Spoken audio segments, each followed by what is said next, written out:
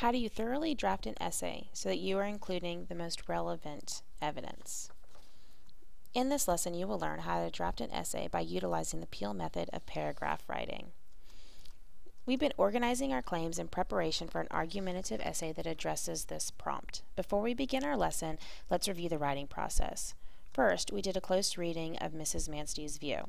Then, we looked at the prompt, or the assignment. The third step is to begin planning. After mapping out your plan, you move to step 4, which includes crafting the draft and revising the paper. The final step of the writing process is the editing and publishing.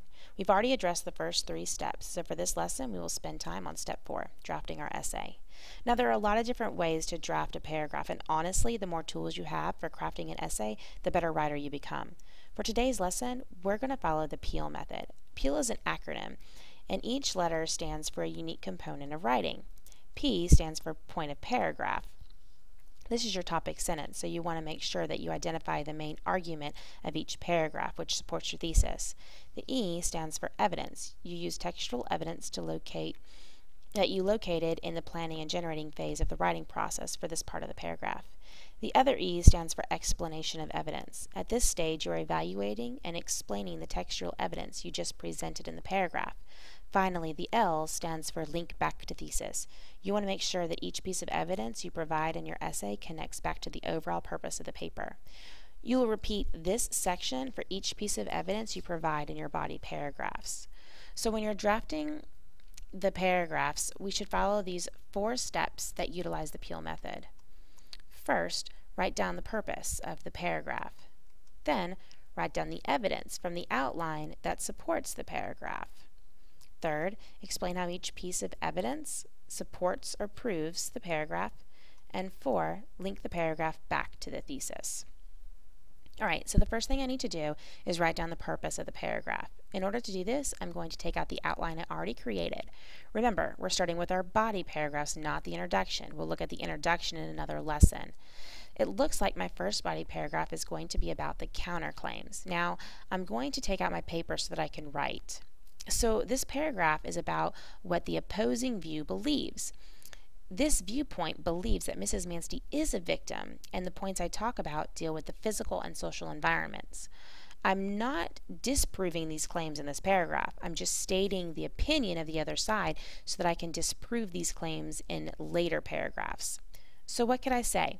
How about many critics would argue that Mrs. Manstey is a victim of her social and physical environment? Yeah, I think this will work because it recognizes the other side of the argument. So now that I've got the point of my paragraph or my topic sentence, I can now write down the evidence that supports the paragraph. At this point, I'm just going to go through my outline. I need to introduce my textual evidence about Mrs. Manstey's desire to live in the country.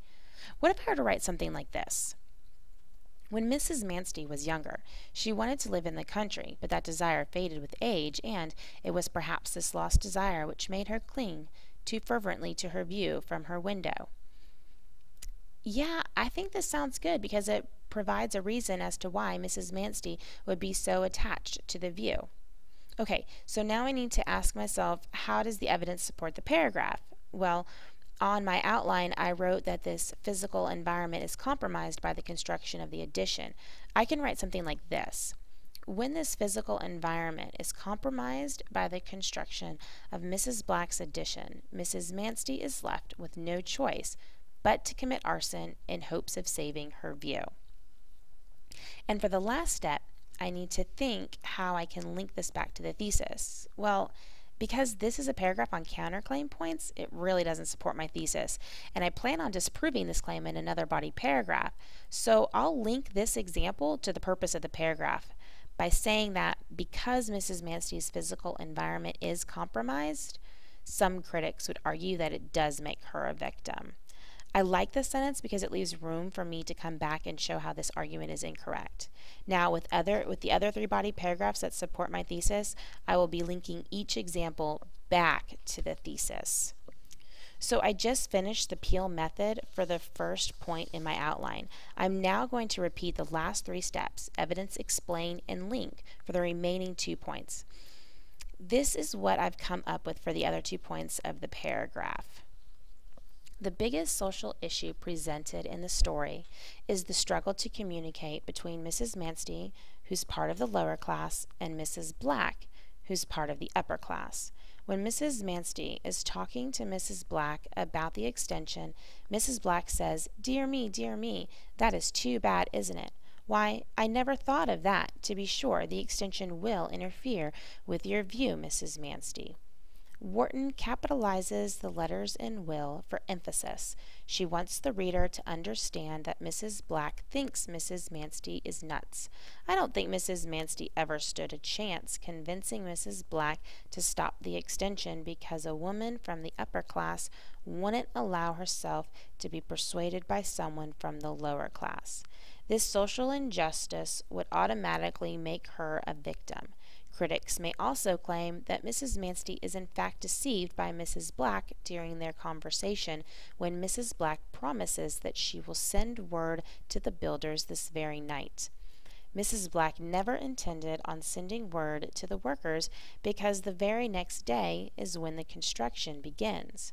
Critics would say that this shows that Mrs. Manstey is deceived by another person, which is part of the definition of a victim. However, no matter how people try to prove that Mrs. Manstey is a victim of her social and physical environments, they cannot account for the fact that Mrs. Manstey's actions, not the two environments, result in her death. Now, I continued working through my outline and I wrote each body paragraph utilizing the Peel method. When I finished, I ended up with almost 3 full pages of my essay.